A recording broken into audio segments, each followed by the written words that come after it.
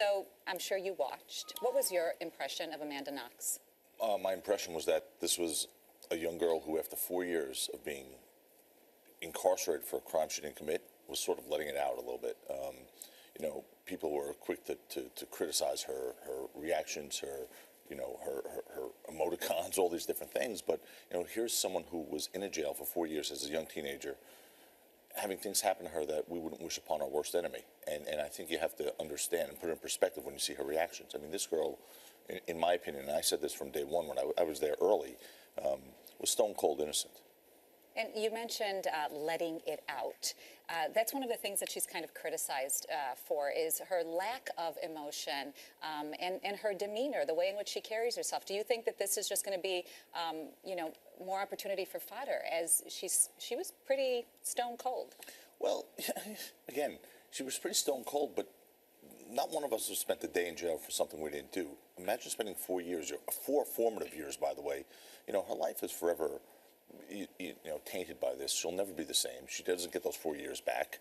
The fact that she's angry, because I did see anger, in that interview, and I don't blame her. I mean, could anyone really blame her for being angry, for going through this process and having aspersions cast on her that were baseless? Were there any legal revelations to you? Let me just play you one clip where Amanda Knox talks about drug use. Apparently, a lot of marijuana she smoked when she was in Italy. Let's listen to that bite. How high were you? I had smoked a joint with Raphael, and what that did to my memories was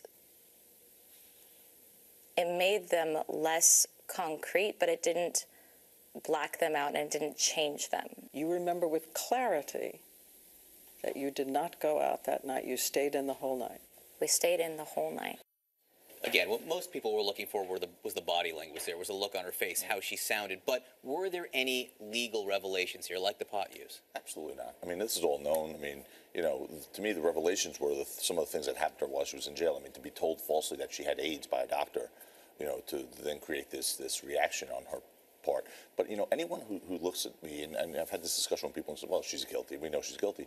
I ask them, just intellectually, give me one piece of evidence that proves she's guilty. There is not one piece. As a matter of fact, she'd have to be the luckiest human being in the world to have not had one stitch of DNA in that crime scene if she were involved. And it's just impossible. And she really had nothing to do with this.